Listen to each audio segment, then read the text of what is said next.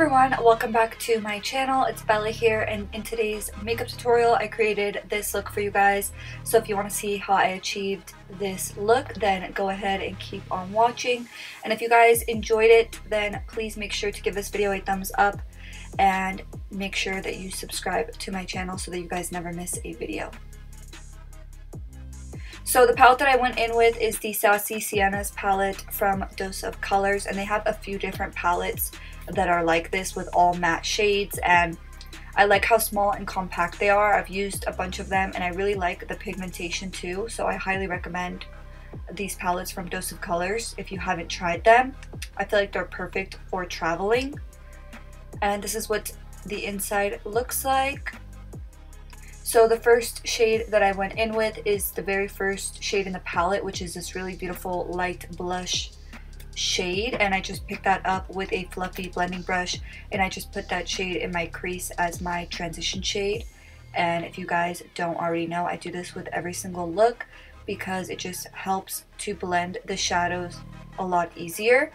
And then I went in with the deepest brown shade in the palette with a defined angled brush, and I started to map out where I want to add definition in my crease. And I usually do this step when I'm doing like a darker, more dramatic eyeshadow look, and it does tend to look really harsh in the process, but don't worry, we will be blending it out.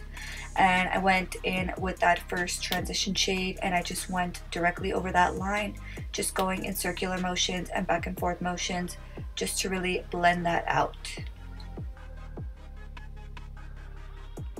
And then next I went in with the Block Party eyeshadow in the shade My Jam, and Dose of Colors actually has a Block Party eyeshadow collection, and I've tried a bunch of them. I believe they sent me the whole collection like a few years back or a year back, and it looks like pretty flat in the pan, but once you apply it, it has a lot of reflex. They all do, and I really enjoy this product. So that's another product from Dose of Colors that if you guys want to check it out, definitely check it out. I feel like they're really underrated.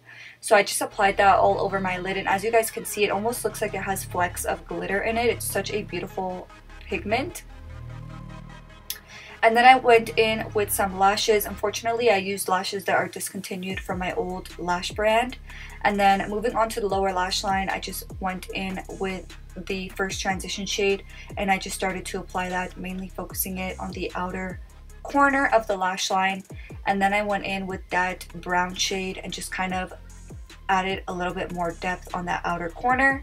And the very last thing that I did was I applied some mascara to my lower lashes. And this is the finished look, guys. I really hope you enjoyed it. If you did, please make sure to give this video a thumbs up. Thank you guys so much for all of your love and support. I'm so grateful for you guys. Thank you so much for watching, and I'll see you in the next one. Bye!